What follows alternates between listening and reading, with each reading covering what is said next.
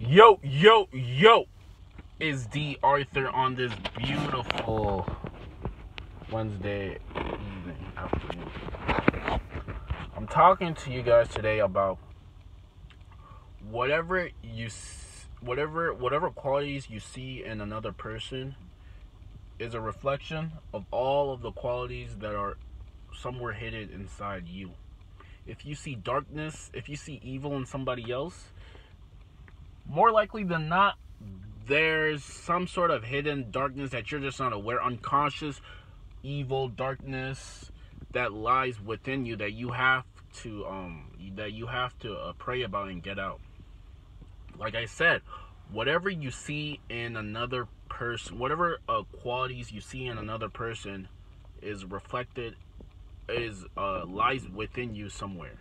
If you think someone is pinpoint top of the morning happy, always happy, never has a frown on his or her face, and is just a happy human being, then more likely than not, those are the same qualities that exist in you.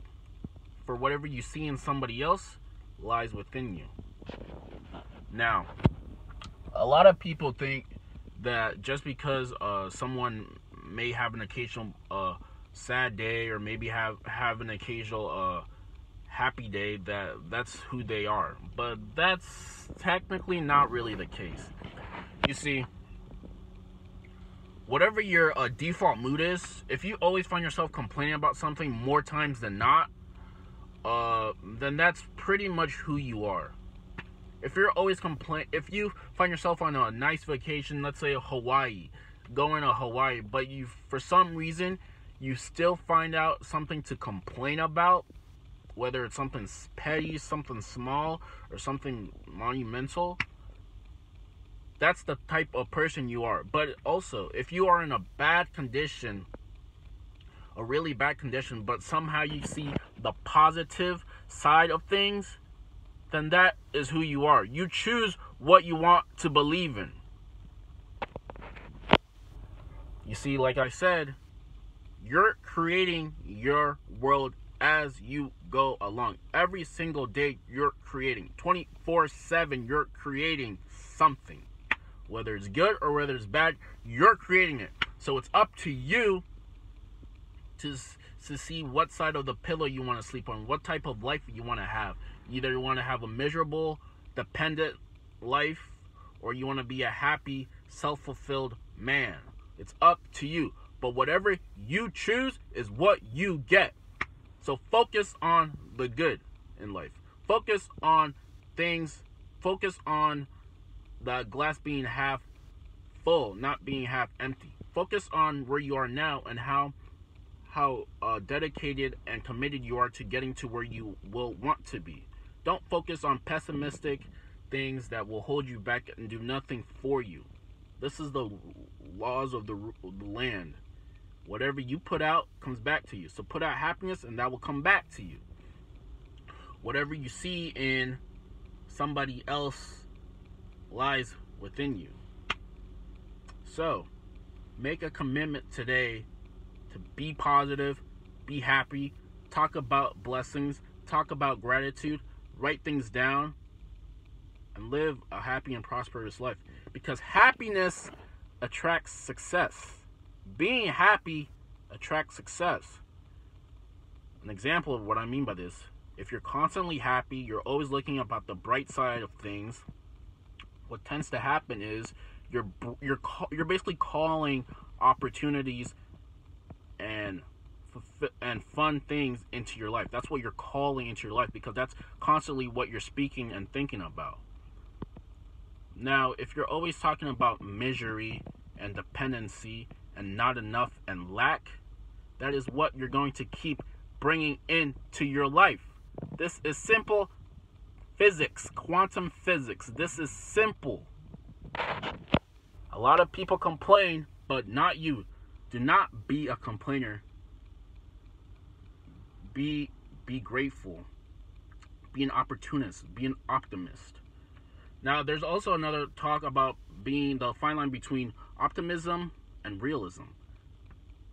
Those two things have to be in, because you can be optimistic as all you want, but living a life of but having goals that are way out of your reach is still not going to help you. That's why I like to tell people to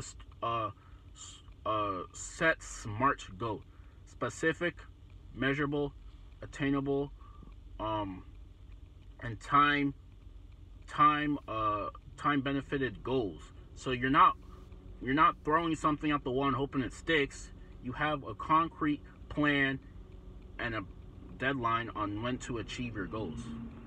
So selling dreams, doing things, I want to be a millionaire. I mean, that's good if you want to be a millionaire, but you have to have concrete plans and strategic ways on how to achieve that. You can't just put something out in the world that's so vague and think it's gonna become you. There has to be strategic planning.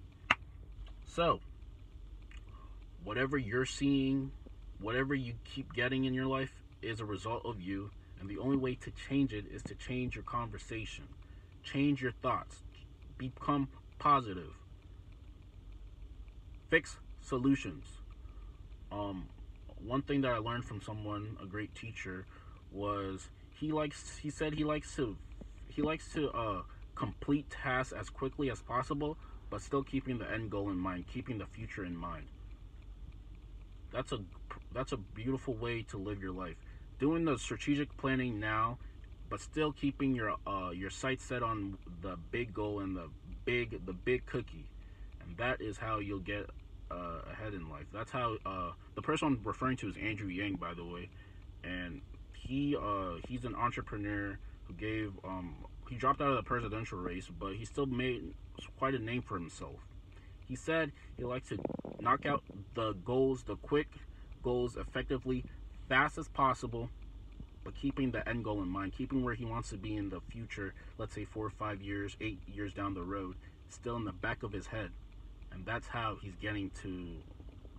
would turn someone who didn't know who Andrew Yang is into a capable nominee. Now, for the years to come, let's see where he's headed, but there you have it. So, whatever you seek comes back to you. Whatever you keep talking about will become manifest into your life, whether you want it to or not. So switch your conversation to a high vibration, to optimism and positivity, and watch how your world just transform, aligning with the things that you are speaking and thinking and seeking. Like, comment, subscribe. If you thought that was valuable, hit that like button. Subscribe to watch some other videos, and let me know your input, because we're all in this together. We're all in this together.